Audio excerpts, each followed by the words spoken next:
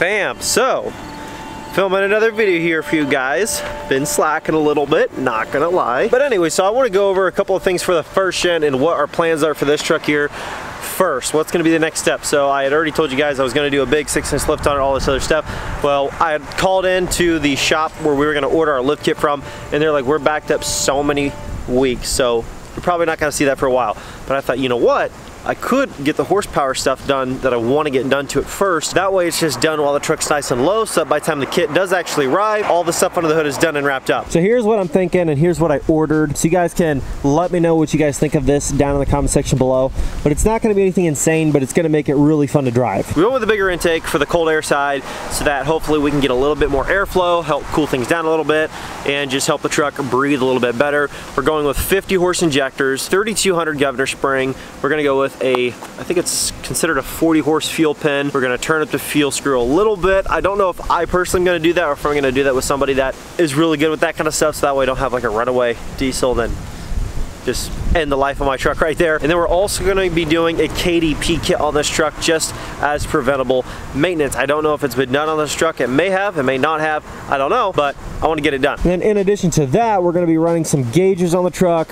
We're going to be running PSI for boost. We're going to be running EGT and fuel pressure. I would do transmission temp, except this is a manual transmission truck, and I just don't see it as really that important on this particular configuration. I did also get a few little dress up parts, just some look good type stuff to go into the hood. Nothing too insane, but I did get some, you know, fancy valve covers, a billet intake manifold cover, and just some other stuff just to kind of dress it up, make it look a little fancy under the hood. But with the stuff that we're going to be doing, hopefully it'll bring the truck up to about 250 to 350 horsepower, probably closer to that 250 to 300 range. That's the plan, and that's what we're going to be doing. And why? Well, compounds and all that other kind of stuff sounds really cool, but in reality, I'm not going to work this truck enough to need anything more than that. I just want it to be a fun, enjoyable daily driver truck with a little bit of power to get up and go, and to pull the car hauler and stuff like that. Just a super usable, daily drivable truck. On another note, fam, if you have not done so yet, we have the giveaway live for this truck right here, this 2004 5.9 Cummins, and if you want to enter to win it, it's this easy. Go to lmpgear.com, buy anything out the store, and right now until tomorrow at midnight, every $1 gets you 20 entries to win this truck, which is our best deal of the entire giveaway, and somebody's got to take this thing home. We should have a giveaway winner for this truck within the next week, so stay tuned for that. So it's actually my birthday, and you know, I give away a lot of stuff, and I guess I do buy it and I enjoy it for a short period of time, and then I give it away, but I don't keep many things for myself, and I don't get myself very many gifts. And so today, that's what we're gonna do. Reagan actually got me this fancy Apple Watch, which actually has my sales notifications for my store and text messages and all kinds of crazy apps and all. I really don't know how to fully use it, but it's really cool.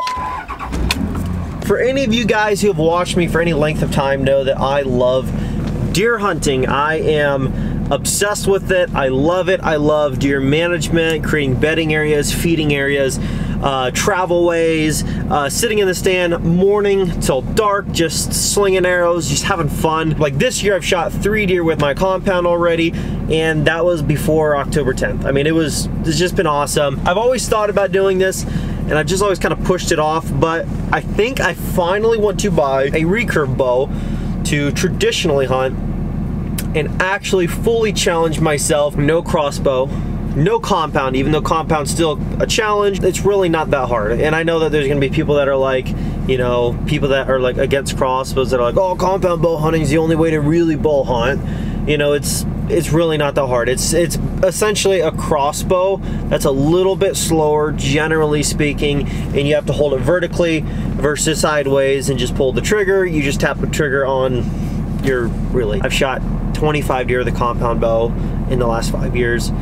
It's fun. It is a little bit, I mean, it's more challenging than using a rifle, but I wouldn't say, you know, compounds like real bow hunting, and like if you're hating on crossbow hunters, because with the technology and compounds anymore too, it's really so easy. I want to try using a recurve or longbow style hunting with that, and just kind of giving that a try. I just enjoy harvesting mature deer whenever I get the chance to, or a young deer, just kind of depending on the situation. With a recurve, I probably wouldn't be as picky just because I just want to be able to experience going out and trying to shoot something with that. But I don't know, we'll see what happens. But I know that for right now, I want to head off and try to find a recurve bow and come back and get to shooting it. I think it'll be a lot of fun to learn something new. I've been discussing with a couple of people my next truck that I should buy, and I just don't know if you guys get sick of seeing second gens, or do you like seeing second gens? Just, I don't know. But I may have just come across a 98 12 valve with a short bed extended cab with folding doors. That's one owner,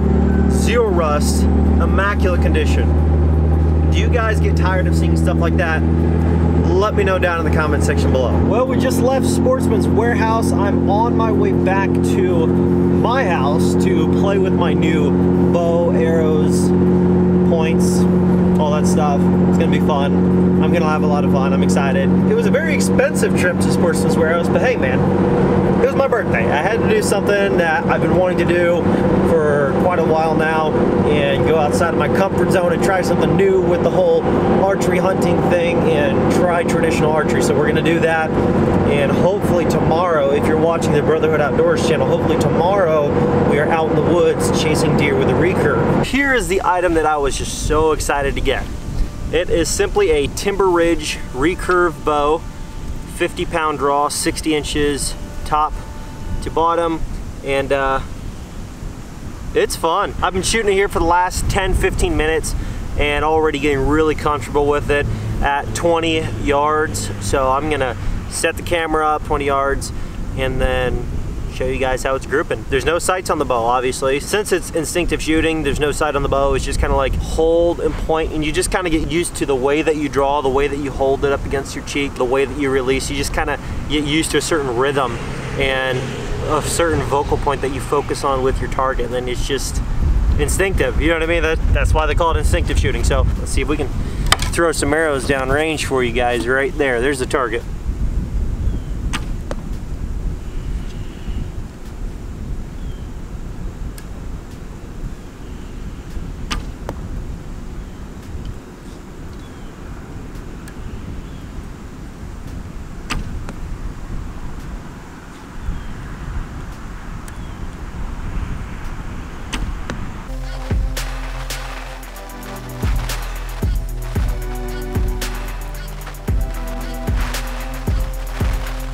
What is going on, guys? Day number 2, and really quick, I want to let you guys know of a sale we're running right now. So today is my 21st birthday, and so because of that, we're going to be running a sale. 21% off anything on the store for all orders over $21 or more. No limits to how much you can get off in terms of like how big your order is. There's no caps on it. So if you want to get 21% off, and also tomorrow's your last day for 20X entries, if you want to get those entries and that discount for our products on our store, head on over to lmpgear.com, get entered to win the Whistling Diesel Dually Cummins plus $5,000 cash. The 20X entry deal is winding down, and the giveaway, of course, only goes on until I think the first week of November, and then it's over anyway. So don't waste any time, get in on that deal, use that discount code. The discount code is 21 off, and that gives you 21% off everything on the store for all orders over $21. So enjoy that. Anyways, we're on our way to our new property. Again, I gotta stop by a utility office here in town and fill out a utility form since I'm the new owner of the property,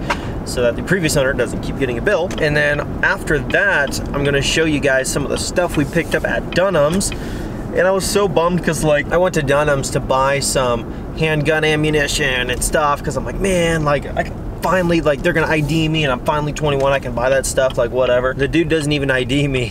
Thanks, man. I was so excited to tell you I was finally legal to buy this handgun ammo, but didn't even check. Probably just assumed I was over 21 because I had a kid. And what's funny is I actually went to a Dunham's in Ohio as well one time. I wasn't buying handgun ammo, I was just buying rifle ammo, but I went in there and they never ID'd me then either. And it was only at Dunham's. This only happens to me at Dunham's. They never ID me for anything, and that's been for the last couple years when, you know, I looked borderline even old enough to buy ammo, but they're still just like, oh, is this all you need? Okay. You know, take your payment and let you walk out the door. And I was telling my brother, I'm like, literally, you could have just went in there and bought ammo at 16 and they probably wouldn't even ID you. Like, it was just like crazy to me.